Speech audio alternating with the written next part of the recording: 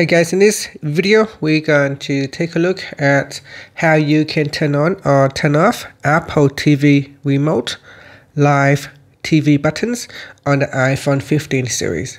First, let's go back to the home screen by swiping up at the bottom of the screen.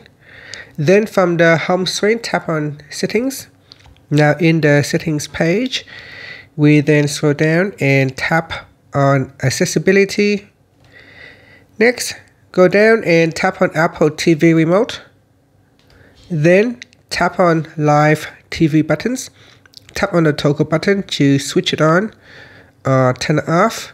And this will always display guide and channel buttons when you switch on live TV buttons. And after that, you can swipe up to return back to the home screen. Thank you for watching this video. Please like and subscribe to my channel for more videos.